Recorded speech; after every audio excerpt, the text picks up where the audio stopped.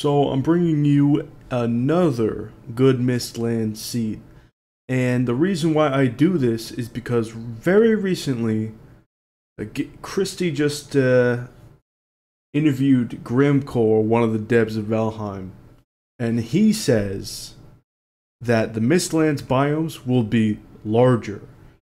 Now, I know that they'll be taller because there was a tweet by Luma, another one of the Valheim devs, the other day that said the Mistlands height map will change.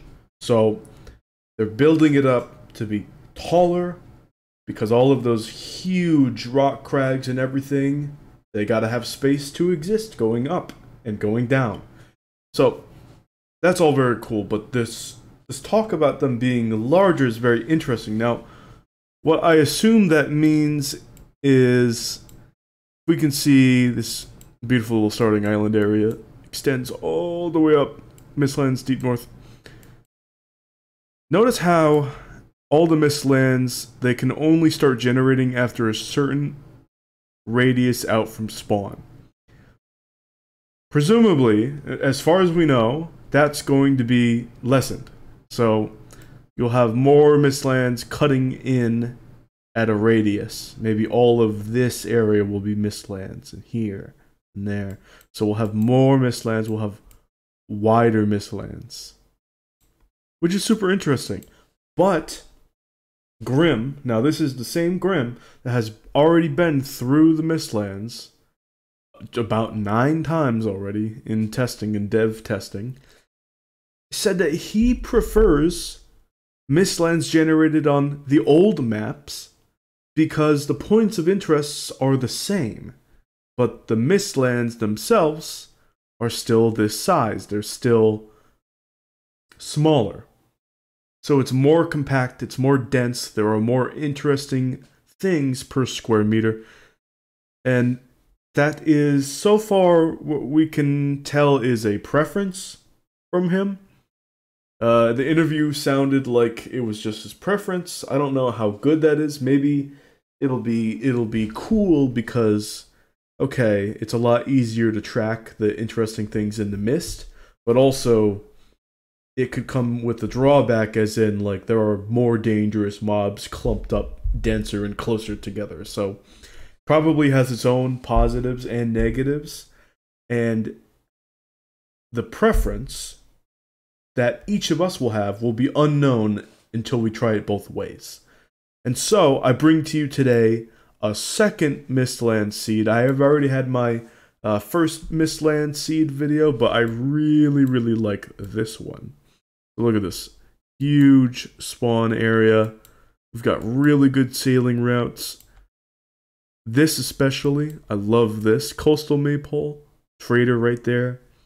Sail all the way over here. Big crypt swamps. Let's turn on the tombs and crypts. Yeah, look at all of that. And then we have some just up north as well. Really nice. If we look at progression even earlier from that, let's turn those off. Let's go biomes only and turn on the shipwrecks. So yeah, early fine wood shipwrecks there and there. There's spawn, there's the shipwrecks. These are just the buried treasures that, you know, there's only an 80% chance of them even being there. It's not worth. So let's go back to full terrain.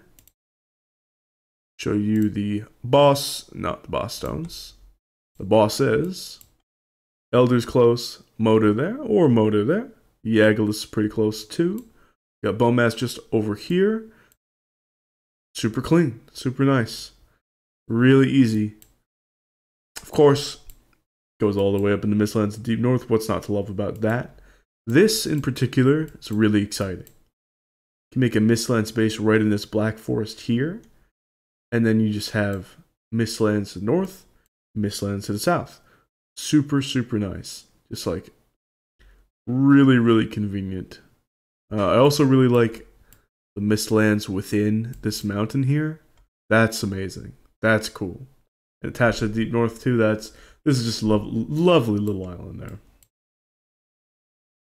Let's go check Now, Leviathans, we have a coastal Leviathan here.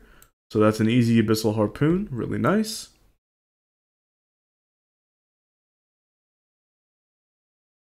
And I think that's everything I checked. Yeah, that's everything. I mean, that's still like such a nice seed.